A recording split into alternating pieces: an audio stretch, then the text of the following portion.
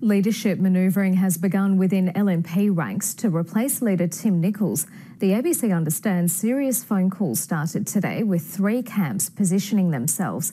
They include one-time leader John Paul Langbrook, current deputy Deb Frecklington and Tim Mander. It's unclear whether Tim Nicholls will fight to retain his role as leader. He's yet to concede defeat in the election, with 4 seats still in doubt. The ABC's election computer predicts Labor will secure 47 seats, but the ALP is not officially claiming victory until it's certain of achieving a majority.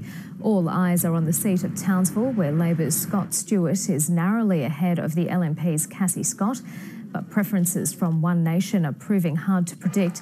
In the Brisbane seat of Maiwar, the Greens' Michael Berkman is 51 votes ahead of Labor.